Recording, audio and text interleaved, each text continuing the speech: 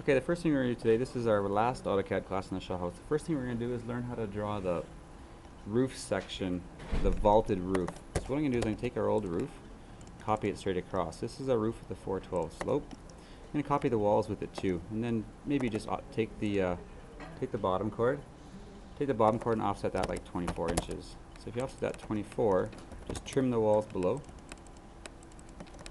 That looks pretty good like that. So I just took that bottom chord, moved it 24 down, and trimmed the walls up, and that's kind of where I want them. To do your vault is generally half the angle of the half the angle of the roof itself. So this roof's a 412. So the inside of the vault's going to be at 12,2. So it's a 212. It's also a 2x4 bottom chord, so I offset that bottom chord 3.5 inches. That's what my vault's going to start to look like. I'm just going to extend the top chord to the edge right now. And then if I mirror this thing, I just mirror those two lines right there, take them to the center of my roof, and then mirror it like that, and then fillet the two together. Yoink. And yoink. So this is what my new roof is going to look like. These bottom chord is now gone. This center, whatever that thing is called, web or something, just trim that like this. And then these two I have to make up. Hasina didn't get that right away, but it took her a while.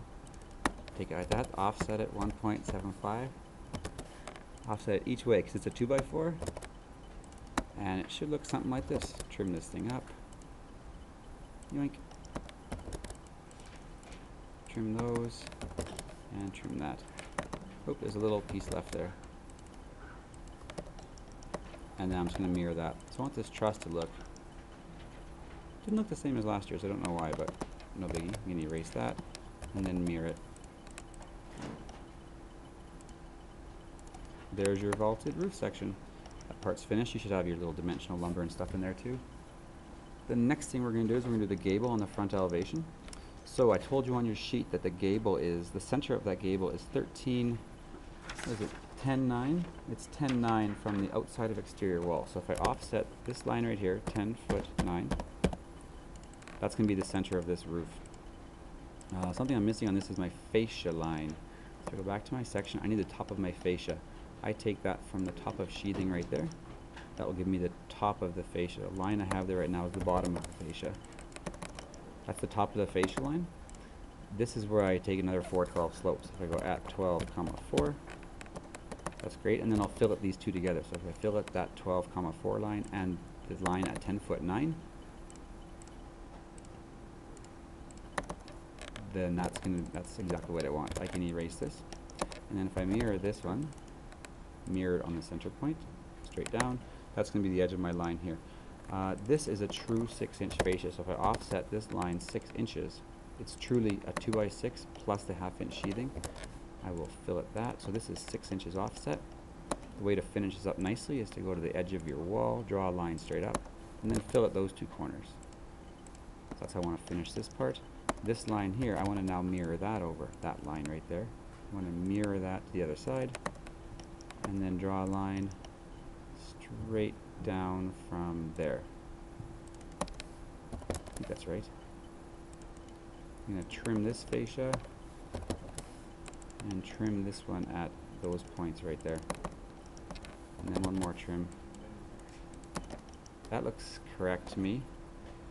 I think that's how you do that front gable. To take this into roof plan now, we know where that peak's going to be. I'm not really ready for this, so I'm just going to take this, my main floor plan. I'm just going to move it over here a little bit, just kind of out in the boonies. You see this now, I'm just going to stop it for a second. What I'm going to do is I'm going to erase everything except for the outside of the exterior walls and the section lines, otherwise erase everything else. Okay, so your stuff should look like this. What I have left is the outside of exterior walls and both my section lines, and then you just change this name to roof floor plan scale, not to scale. So this is your exterior walls. So the overhang is 16 inches, so I'm going to offset all of these walls 16. So in the outer direction, fillet them all. Next week or next project, I'll show you how a simpler way to do this. So that's going to be the outside of my roof.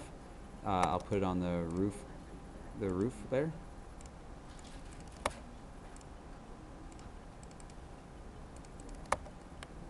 So that's good. And then these walls below I won't see anymore, so I'm going to put them on the hidden layer.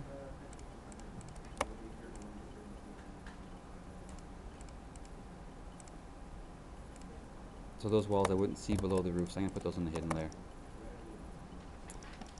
Now we just need this little peak that we just drew. We need that peak, and that peak there is,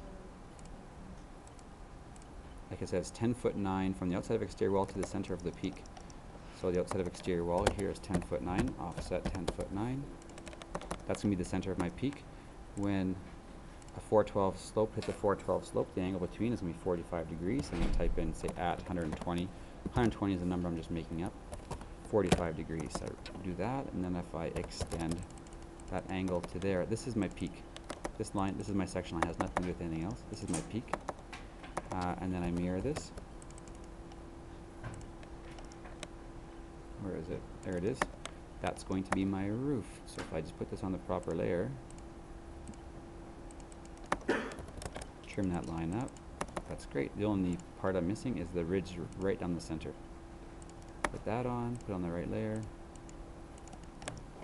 That is your roof plan. You just need to extend the, like that. That's your roof plan. Just put your notes on and everything else will be good to go. The last thing I want to cover on this one is this end elevation. So I think when you got your elevation, when you cleared out your section, when you cleared your section off, it looked just like this. So your grade is 2'6" from your top of your main floor to your top of your grade. That's 2'6". The only thing you really need, everything else is pretty easy. The only thing you need to know here is that I want this, again, like that front elevation, I want that to be a true 6-inch offset. So fillet that, and then the way to finish these ends is just draw a line straight up and fillet those. Mirror that line on the center and fillet. Put them on the right layer and you're good. The only thing we have left is a long section, so I'll stop right here and then we'll continue with that long section in just a sec. See ya!